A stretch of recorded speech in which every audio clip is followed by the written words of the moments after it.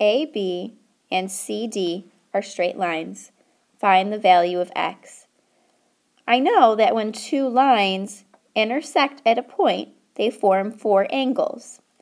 These non-adjacent angles, so the ones that are next to each other, are not next to each other, so this one and this one, they will be called vertical angles.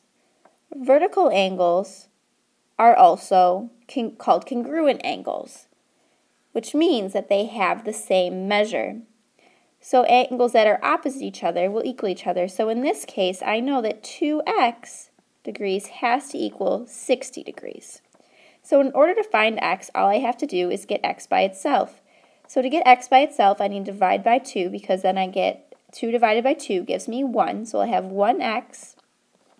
So I have 1x equals 60 divided by 2, which gives me 30. So x equals 30.